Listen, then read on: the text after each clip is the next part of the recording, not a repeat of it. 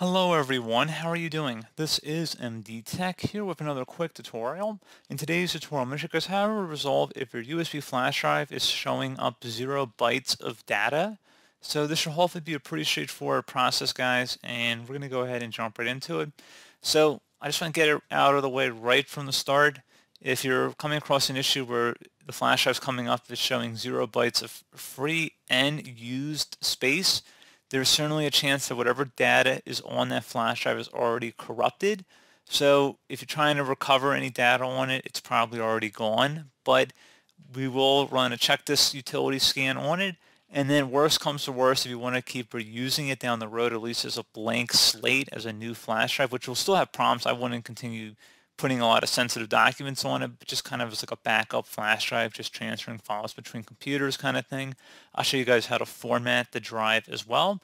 So without further ado, let's go ahead and jump right into it. So we're going to start off by opening up the search menu, type in File Explorer. Best match should come back with File Explorer. Go ahead and open that up. Or you could open up the icon through the taskbar, either way. And then on the left side, select this PC.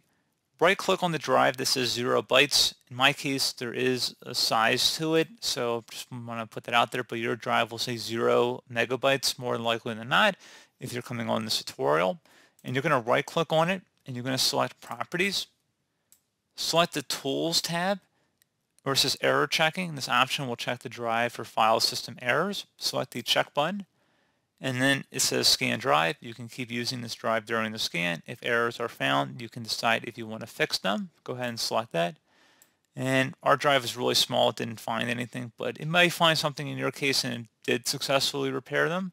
So that's something to keep in mind. Now, if you've tried that and you just want to go format the drive now, meaning you're going to just wipe out anything that's on there and just start over clean, I'm going to show you guys how to do that so at least you can make it a usable drive. However, I always do caution against reusing drives that had corruption problems in the past. It's not going to get any better. But, you know, I have used flash drives I've formatted over and over again. They seem to still work okay. But, again, I would just be cautious about putting, especially files that only have one copy, and the only copy is on a flash drive with known problems. I would just keep that in mind. But anyway, we close out of here. And let's just say we want to format the drive. We're going to do a clean slate, hopefully to recover whatever capacity the drive can hold and make it usable, but not recover any data on it at this point. So just making it so that you can use the drive again. You're going to just right click on it and you're going to select Format. You're going to select the Start button. Quick format, that's fine. Keep that check marked and select Start.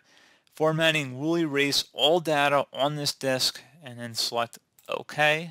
Format complete. And that's all you had to do.